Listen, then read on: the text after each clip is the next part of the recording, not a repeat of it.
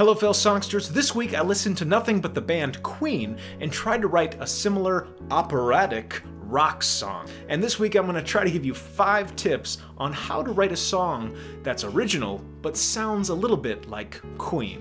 Tip number 1, the instrumentation for the band consisted of drums, bass, guitar, and piano.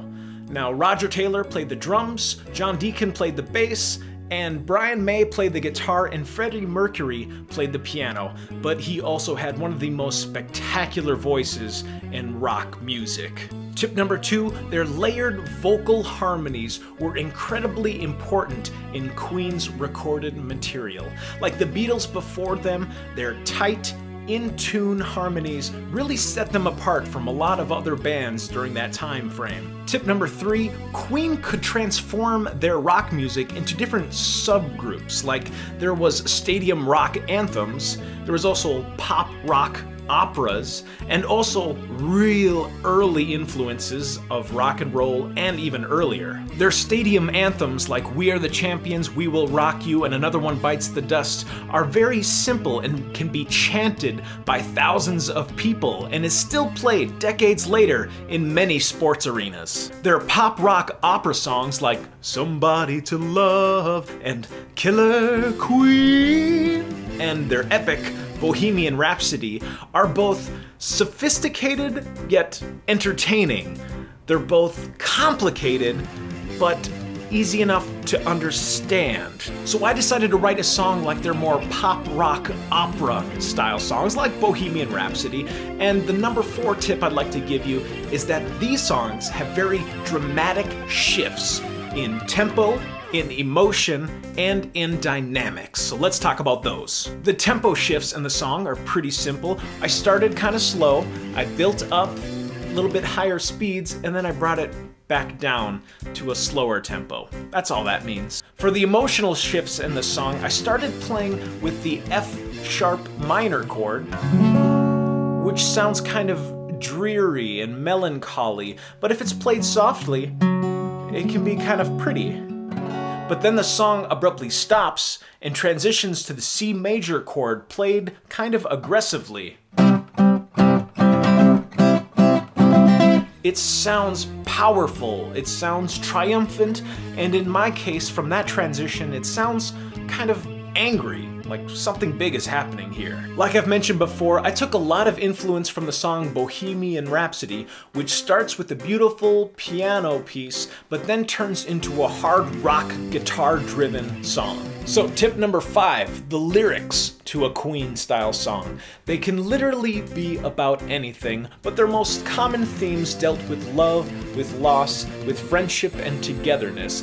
But they had a lot of curveballs in their discography, like Fat Bottom Girls and Bicycle, Bicycle. So don't be afraid to try something new and unique, because Queen and the confidence of Freddie Mercury, he could write a song about almost anything. So I wrote my song about a wedding that turns into a bloody fight. I thought it was really fitting since it starts very beautifully but ends on an aggressive tone.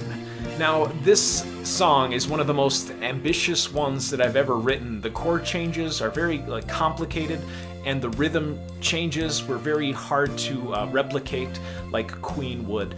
But the lyrics came out really humorous, and the images that I brought forth in my head were some of my favorite that I've ever written. So I'm really proud of this one. And without any further ado, here's my brand new original song, The Wedding Nightmare Song. Please enjoy the following. Wedding gown, walking slowly round a garden pond, rosy bouquet being thrown around. It was an elegant affair until someone laid down a tarot card. The 10 of swords shook the country yard, Christmas lights upon the pergola, couples kissing in the gondola, till someone said, "Don't marry him." Wine flowing under lights so dim, she threw her champagne up against his chin, heard the screeching of a fire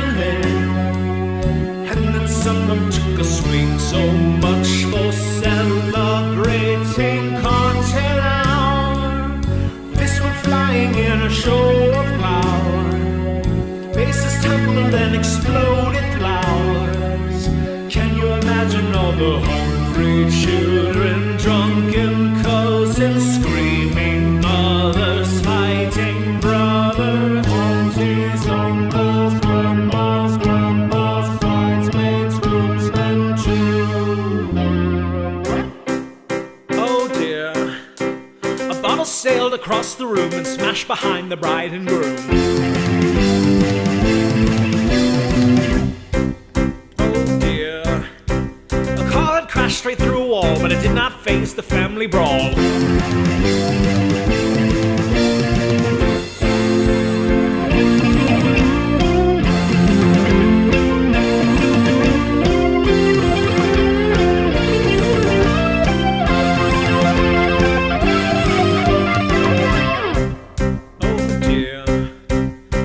Cake was sprayed with blood while pipes that burst began to flood. Oh dear. The happy couple were whisked away to the honeymoon suite in Montego Bay.